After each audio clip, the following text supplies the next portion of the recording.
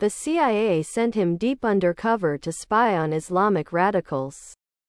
It cost him everything. Rolling Stone. A deep-cover CIA officer spent years underground trying to infiltrate Al-Qaeda. But an investigation into his life, work, and death reveals mystery, moral quagmires, and the secret toll of the war on terror. Below are your comments. All that discipline and dedication should have been acknowledged on some level. The knowledge Ni led into something else, something uplifting, brighter. Poor lost soul, may he rest in peace. Things like that happen all the time, every day. I found one part of this article interesting. To the former official, the operative behaved as if he just stepped out into the harsh summer sun, blinking and woozy, from inside a pitch-black movie. The 800.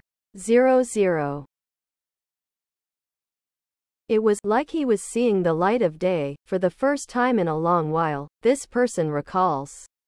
Reminded me of the day I got out of Supermax prison in Baltimore. 00. I had basically been locked in a cell for 6 months with very little light.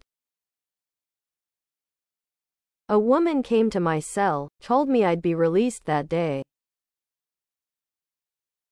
You hear stuff like that all the time. I didn't believe her. Sure enough, around lunchtime, I was cuffed and ankle chains put on. 2 cops put me in the back of a car, took me to a Rosedale bus stop, took the cuffs and chains off, jumped back in the car, and drove away. I had 82 cents in my pocket, and the bright sunshine hurt my eyes. I had a relative that lived maybe 40 or 50 miles away. She came and picked me up. I got a Big Mac. I've had a tiny bit of contact with the CIA. Those guys are expendable. They volunteer for those Ms. Science. It's about as itty job as you can get. There are things that are far more scary than prison or dying. No one cares about them, but their family and friends. CIA, Marines, Navy. You're a piece of equipment or machinery. And there's always a replacement part. May he rest in peace. You would think that these undercover CIA operative would be protected to the highest degree. They are denied their very existence. Reminds me of something a former Air Force pilot told me years ago. His words, we were flying secret missions over Korea 5 years before the Korean War. Before every mission we were reminded that our government would deny our existence if we were shot down.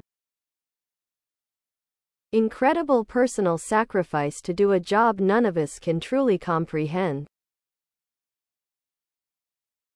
This isn't TV, it isn't Homeland, it's real FN life. I hope he somehow kept us safer and saved lives without us even knowing about it. RIP, sir. Please subscribe to my channel. And if you like it, please thumbs up.